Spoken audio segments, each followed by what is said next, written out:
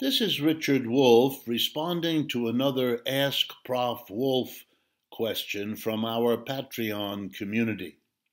This one comes from Diogo de Castro, and it asks about the immense number of names that an expanding socialist movement, broadly defined, has exhibited over the last 150 years.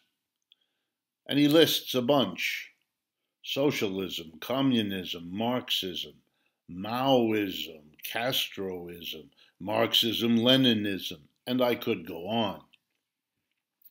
He wants to know both what's going on here, what does this mean, and how, perhaps, does it relate to those internationals that he read about, thinks about, in the past of all of these multiple forms of exactly what?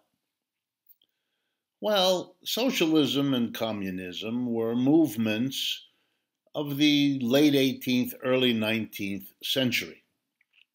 And they were responses to the transition from feudalism to capitalism in Europe. And you might think of them as fundamentally critical. That is, while they certainly all celebrated the end of feudalism and the transition to capitalism was, for them, a step forward, it was also the case that they were critical, that the step forward left much to be desired, that while the serf was gone and the slaves were gone, the employee, the worker, the working class, the proletariat, had a lot to suffer under capitalism. And there was this general notion that society could and should progress further, that however much capitalism was an advance over slavery, feudalism, and so on, it too left a lot to be desired. It too needed to be advanced upon. And the socialists in general were those who yearned for, believed in, and worked at doing better than capitalism, having a transition of another sort beyond capitalism, just as human beings had achieved transitions beyond slavery and feudalism before. But now we have to explain all those different terms.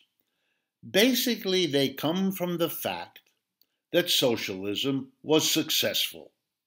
That is, socialism as a critical approach to capitalism, as a movement trying to figure out how and where to go next in terms of social organization, what exactly you would have to do to make society better than capitalism, which, by the way, was the same struggle among critics of slavery and feudalism, as they too struggled to fashion their criticisms and to think through, to organize for, and to begin to construct a better society.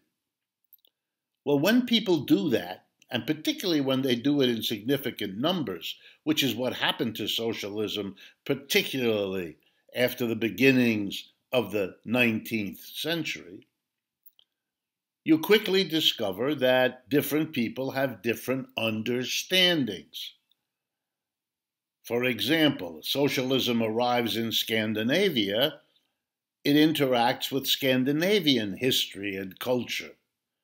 When socialism arrives in Spain and Italy, it's a different history and a different culture, a different religion, a different story.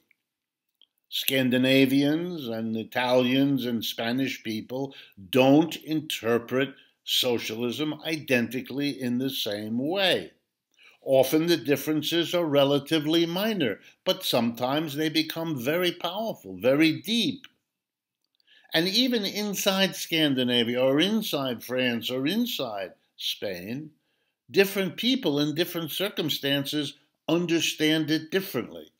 In other words, you get different interpretations, for example, of events like the French Revolution, or of written documents like the Communist Manifesto, or any other aspect of the socialist movement gets understood and interpreted in different ways, responding to the different social positions of the individuals doing the interpretation. And when groups of people share a different interpretation from others, it's not surprising that after a while it gets a name. A name like Castroism, because that is what emerges as a particularly Cuban interpretation. And if you look more closely, it's the Cuban interpretation associated with their leader, Fidel Castro, which was never the only interpretation of socialism inside Cuba.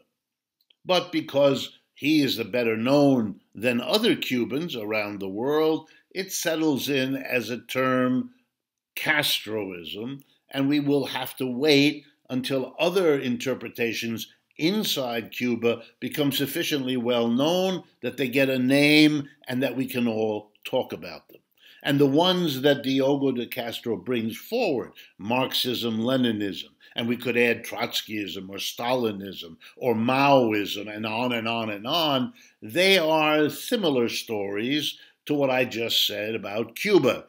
They are particular interpretations associated with the famous people who helped develop them, but they were always one among many others, that many of which we have never heard of. Unless you're very, very well educated about this, it's not something you learn casually. It's something you have to study. The internationals actually were an attempt to bring different interpretations together. The first international was started by Karl Marx on the one hand, and by Bakunin, the Russian anarchist, on the other. And anarchism and Marxism are different.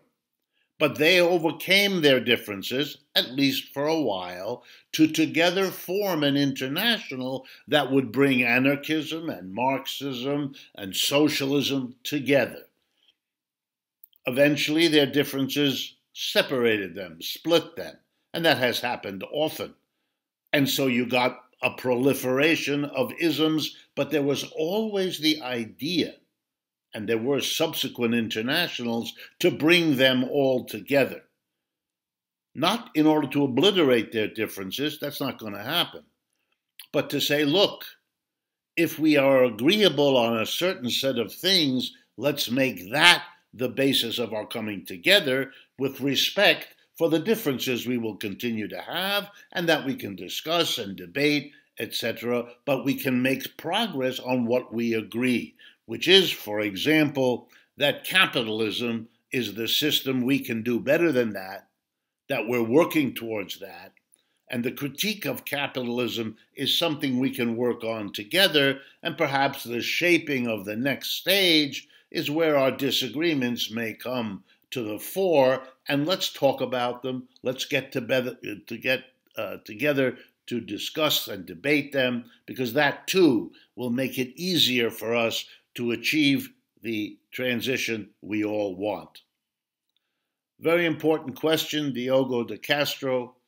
You are a new member of Patreon, and so we are very appreciative of your joining us and of your sending in this question. This is Richard Wolff for Democracy at Work.